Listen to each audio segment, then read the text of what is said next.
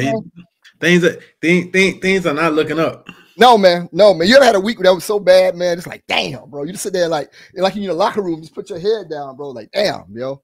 That's how you gonna be tonight. Yeah, hell, but he survived it. I'd be happy if I survived a assassination attempt. Yeah, of course you would. But what about when they try again with a different person? Though? That's not good. At that point, you kind of want to realize, though, is it me or is it them? But if I was gonna get assassinated, I want to do it at like his age. What? Because you already done everything. You done it. You're not gonna get assassinated. You'll get shot.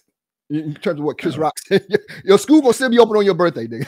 Yeah, I'm just saying, like if somebody take me out like 75, going to get a cup of coffee, and I don't even know what's gonna happen. Just like, yeah, man, what's bow?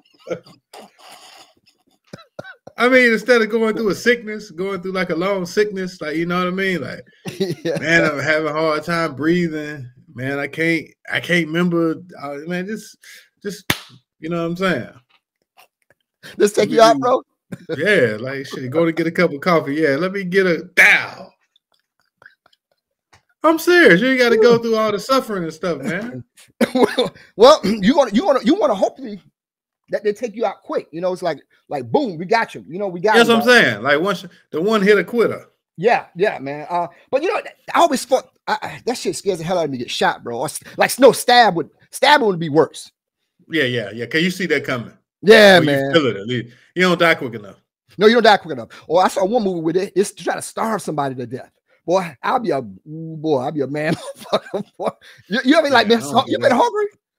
You've been hungry, dog. Like not like starving. No, but I'm saying it puts you in a different mood, right? Like, bro, that got to be a tough way to go to starve and shit. Like, damn, bro. Like, I'm barely hanging on here, man.